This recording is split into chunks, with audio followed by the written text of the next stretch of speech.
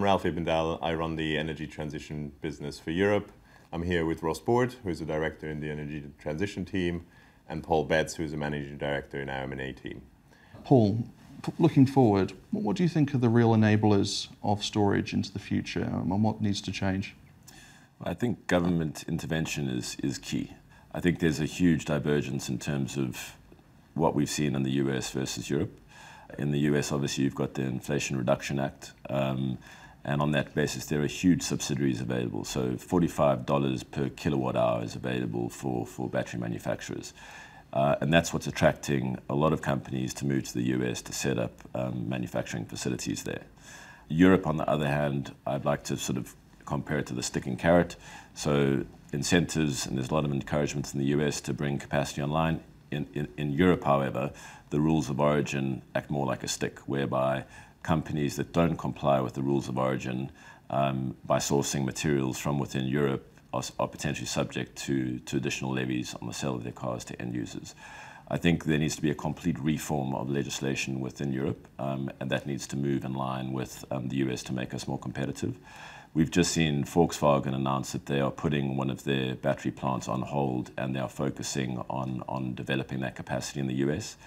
And they estimate that they should receive around $10 billion in credits from the US government. So a huge amount of work that needs to be done. In the UK in particular, very disappointing to see how things have been so slow to develop.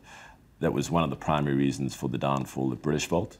And following on from that, we've seen both Tata and Jaguar come out asking the government to invest $500 million into the UK auto system. So it'll be interesting to see how the government reacts to that.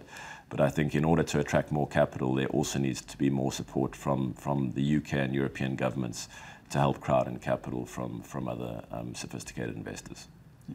And what do you think that means for technologies, Paul? Do you think there will be a change in the technology mix available to autos manufacturers and storage players?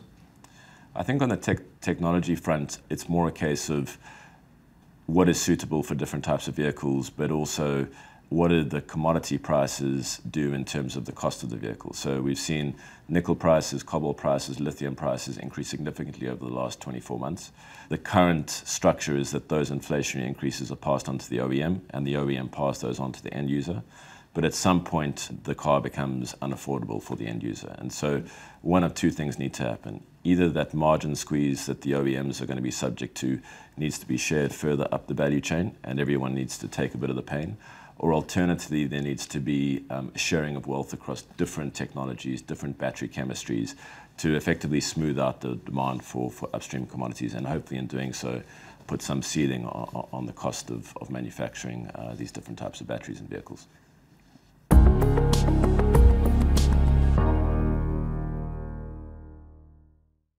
This content is based on information available at the time it was recorded and is for informational purposes only. It is not an offer to buy or sell or a solicitation, and no recommendations are implied.